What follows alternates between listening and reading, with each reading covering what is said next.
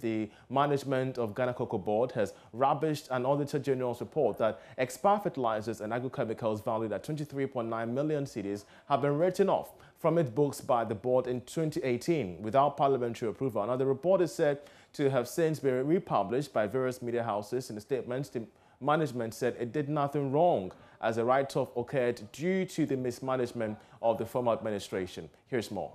The statement said when the current management took over administration in 2017, it was surprised to find out that there was significant volumes of chemicals and fertilizers in stock.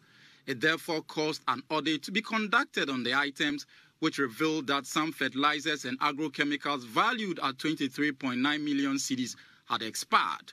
Management subsequently sought approval from the board of directors to write off the value of the expired agro input from the books of COCOBOD, an approval which was duly granted.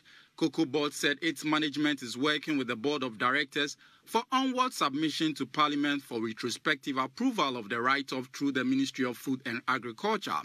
It therefore assured all stakeholders that prudent measures have been put in place to prevent the recurrence of issues of this nature.